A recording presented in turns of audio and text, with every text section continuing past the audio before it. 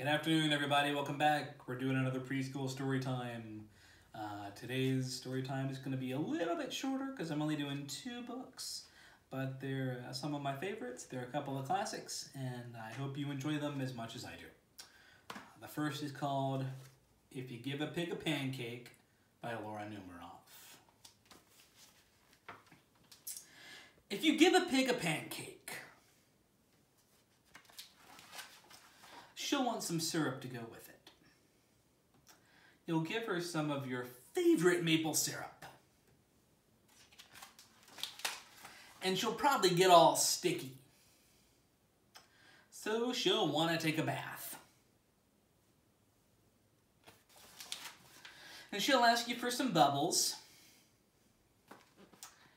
And when you give her the bubbles, she'll probably ask you for a toy.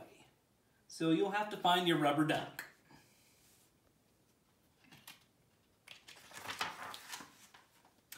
And the duck will remind her of the farm where she was born. And she might feel homesick and want to visit her family. So she'll want you to come too. And she'll look through your closet for a suitcase. Then she'll look under your bed. And when she's under the bed, she'll find your old tap shoes. And she'll try them on, and she'll probably need something special to wear with them.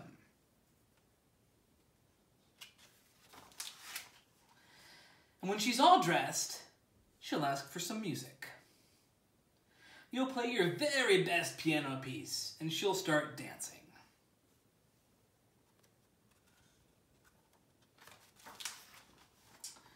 Then she'll want you to take her picture. So you'll have to run and go get your camera. And when she sees the picture, she'll ask you to take more. And then she'll want to send one to each of her friends.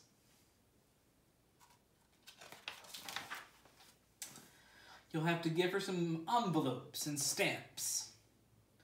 On the way, she'll see the tree in your backyard, and she'll want to build a tree house.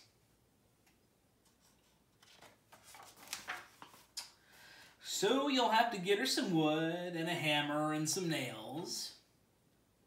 And when the tree is finished, she'll want to decorate it. So she'll ask for wallpaper and glue.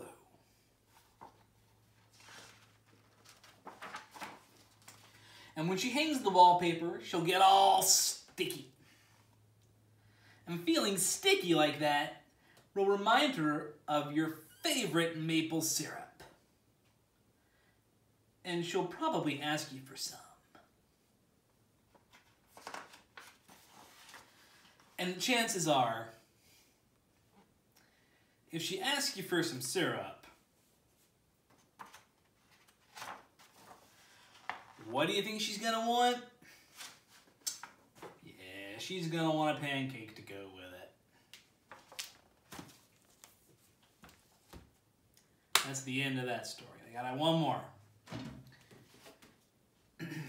And it is the true story of the 3 little pigs, as told to John Scieska by a wolf.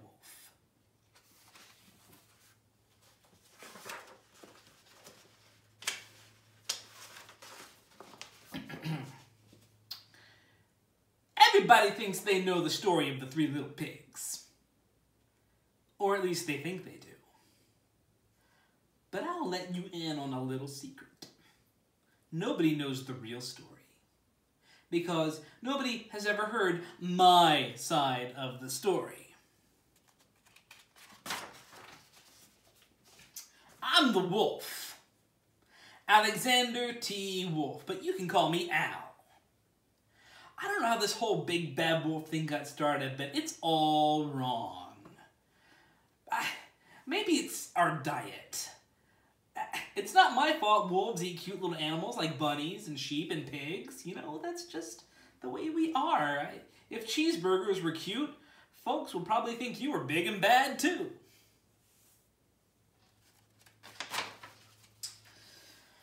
But like I was saying, this whole big bad wolf thing is all wrong. The real story is about a sneeze and a cup of sugar. This, friends and neighbors, is the real story. Way back in Once Upon a Time, I was making a birthday cake for my dear old granny, and I had a terrible sneezing cold, and I ran out of sugar. And so I walked down the street to ask my neighbor for a cup of sugar. Now, this neighbor was a pig, and he wasn't too bright either. You see, he built his whole house out of straw. Can you believe it? I mean, who in his right mind would build a house of straw?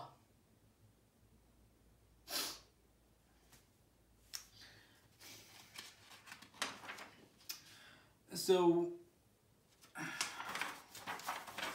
of course, the minute I knocked on the door, it fell right in. I mean, the house was made of straw, you know? I didn't want to just walk into someone else's house. So I called, "Little pig? Little pig, are you in?" No answer. I was just about to go home with a cup of sugar for my dear old granny's birthday cake. And then my nose started to itch, and I felt a sneeze coming on. Well, you know what I did. I huffed, and I snuffed, and I sneezed a great sneeze. Achoo! Excuse me.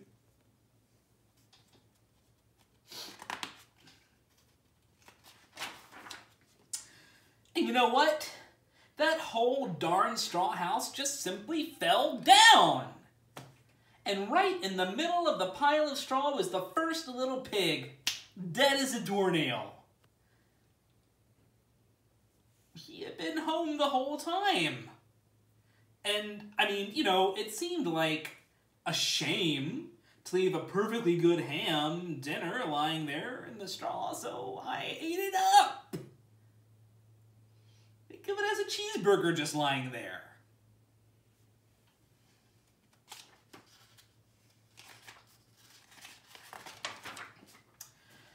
Oh, I was feeling a little better, but I still didn't have my cup of sugar, so I went to the next neighbor's house. This neighbor was the first little pig's brother. He was a little smarter, but not much. He built his house out of sticks. I rang the bell on the stick house, and nobody answered. I called, "Mr. Pig? Mr. Pig, are you in?" And he yelled, "Go away, wolf! You can't come in. I'm shaving the hairs on my chinny chin chin."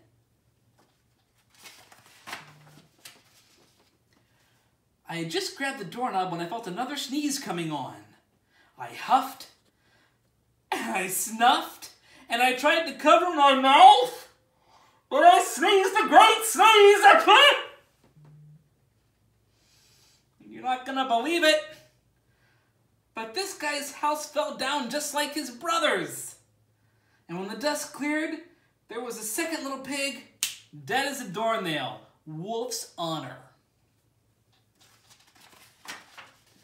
Now you know food will spoil if you just leave it out in the open, so I did the only thing there was to do. I had dinner again. Think of it as a second helping.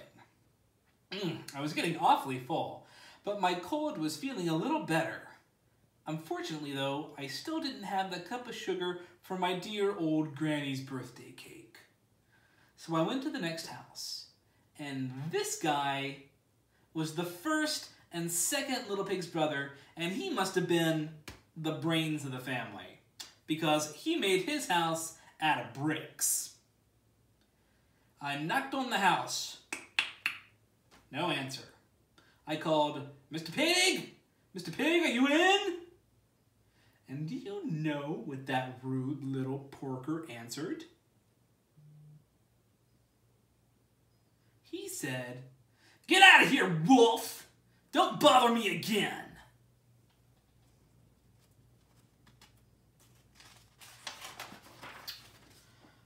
Talk about impolite. He probably had a whole sack full of sugar, and you wouldn't even give me one little cup for my dear sweet old Granny's birthday cake. Jeez, what a pig!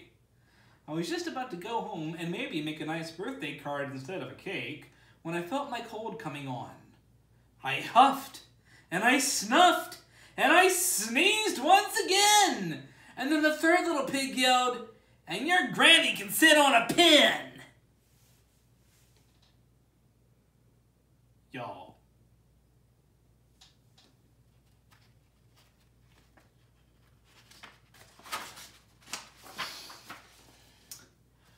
Now, I'm usually a pretty calm fellow, but when somebody talks about my granny like that, I go a little crazy.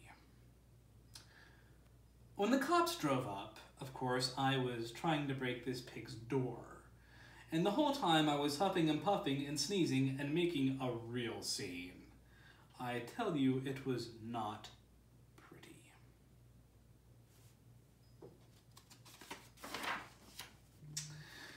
And the rest, as they say, is history. The news reporters found out about the 2 pigs I had for dinner. They figured a sick guy going to borrow a cup of sugar didn't sound very exciting, so they jazzed up the story with all that huff and puff and blow your house down nonsense. And they made me the big bad wolf. And that's it. That's the real story. I was framed. But perhaps you could loan me some sugar? Stay healthy, friends.